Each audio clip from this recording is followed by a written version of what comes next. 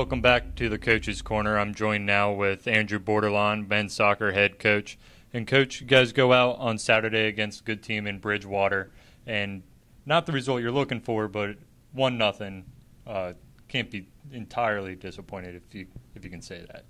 No, not at all. I think actually that was one of the first times we left the field really proud of the performance we put in. I think that for the first time really this season, we gave ourselves a really legitimate chance to win the game. And I think we should have, as far as the amount of and the quality of chances created. But that's how soccer goes sometimes, and we're unable to finish our chances. But the fact that we put ourselves in that situation where I thought that we should have won the game against a better team, that's a step up, considering I don't think that we've necessarily done that yet this season. And now moving forward into this week, we have Hopkins coming in and then Wilkes on Saturday. Hopkins' first game this week on Wednesday. Talk a little bit about that competition that's coming in for us. Well, yeah, Hopkins is obviously a very, very good team. They are every year. I know they just came off a little bit of a tough result against a great Haverford team, but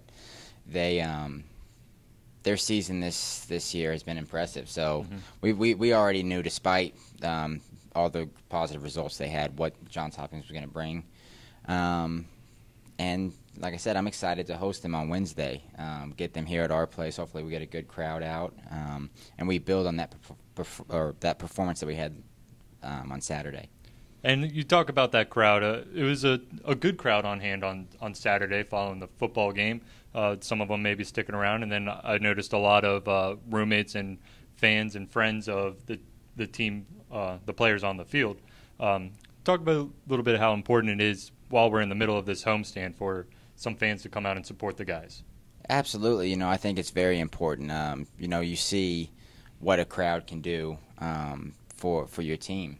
They can really raise the energy level, raise performances, and yeah, we had a great crowd out Saturday who were very involved, and I think you saw that impact on us as a team on Saturday.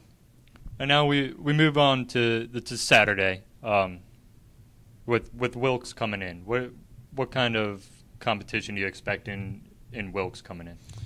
I haven't even gotten to Wilkes yet. I was still focusing on the Hopkins game on Wednesday.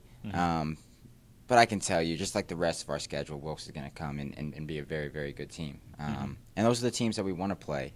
We're hoping to get a couple of positive results at the end of September to help us lead into conference. Right.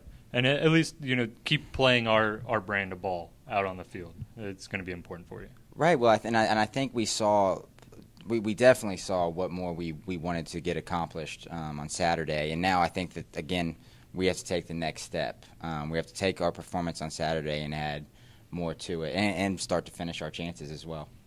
Great. Thank you, Coach, for your time, and good luck in the last two games of this homestand. All right. Thank you. He's Andrew Bordelon, and I'm Joe Wamba, and this has been the Coach's Corner.